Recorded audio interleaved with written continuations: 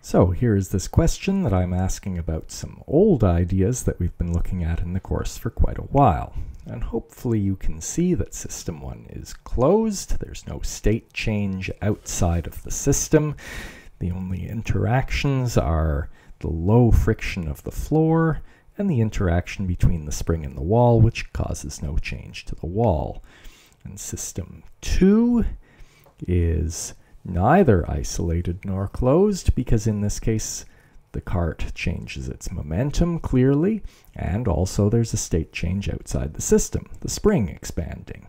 And 3 is both isolated and closed.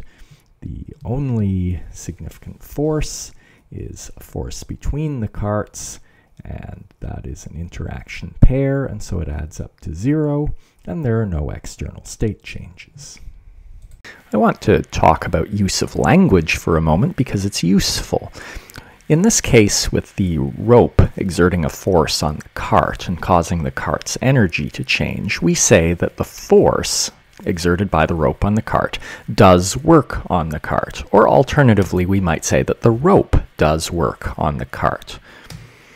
Similarly, in the case of the brick compressing the spring, there's a change in the spring's energy. That's what we call the work. And that is the work done by the brick on the spring, or done by the force exerted by the brick on the spring. Notice, though, that the physics use of the word work, or doing work, is different from the everyday meaning. You're sitting at your computer right now watching these video lectures and doing the lesson, and I'm sure you feel that you are doing work. And in an everyday sense, you certainly are.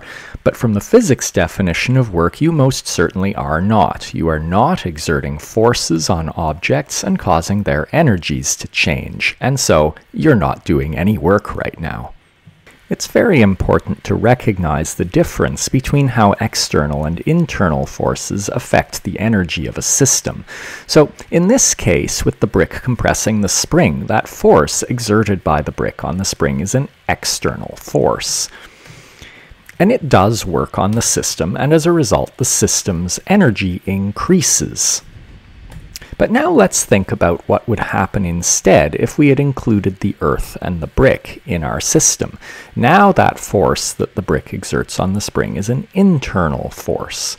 And the effect it has is to convert gravitational potential energy in the system into spring potential energy also in the system.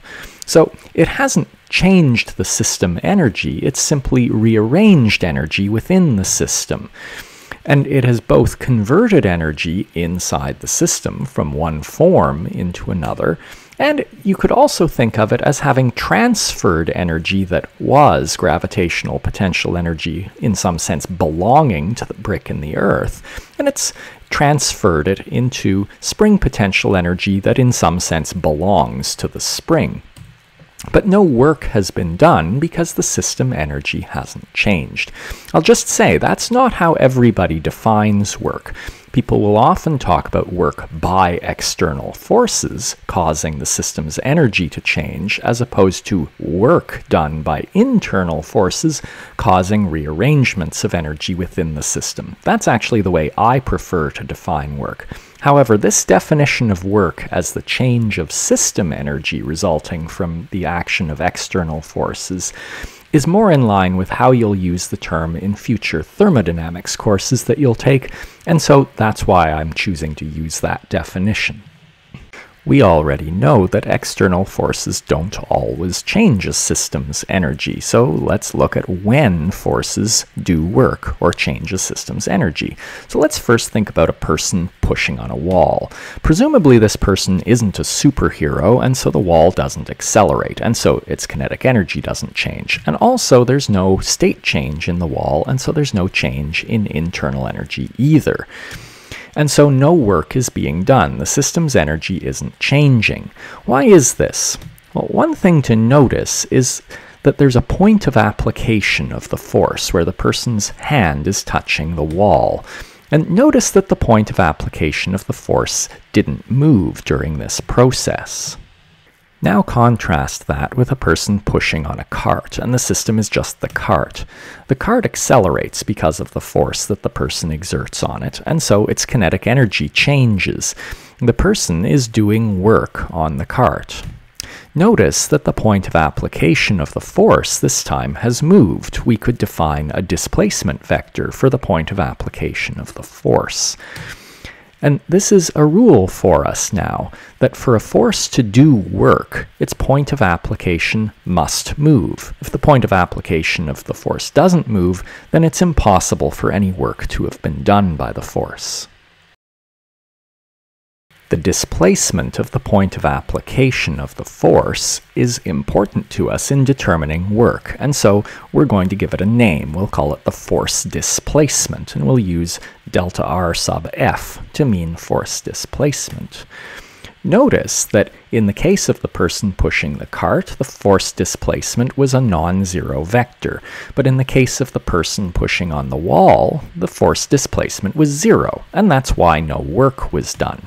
We could contrast that again with pushing on a mattress. Now the mattress compresses, and although the mattress really hasn't moved, the point of application of the force has, and so there's a non-zero force displacement, and work is done.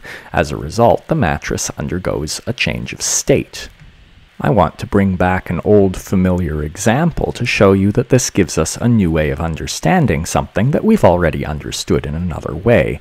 So here's a cart being launched using a spring, and the system is the cart spring and wall, but not the floor.